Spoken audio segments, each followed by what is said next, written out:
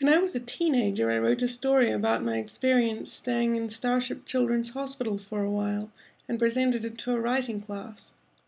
I mentioned that I was somewhat glad, after several weeks there, to get back to the real world. "But surely you can't get much more real than a hospital," a middle-aged woman in the class responded.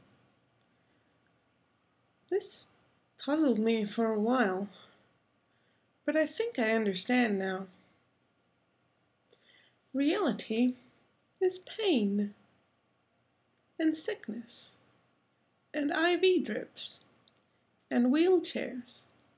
and bedpans, and rarely going outside, and machines that beep all night, and parades of doctors taking turns prodding and asking if it hurts, and teenagers who know they will not live to adulthood, and healing, and nurses at your beck and call, and surprisingly good food delivered to you in bed, and visitors who bring better food to overcompensate, and a play specialist who comes by regularly to play with you, and a games cart that comes by less often with new games, and glass lifts facing the atrium that have a view of the playground and all 7 different colored stories,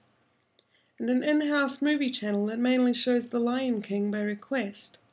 and an in-house radio station that mainly plays Mysterious Girl and Wonderwall also by request.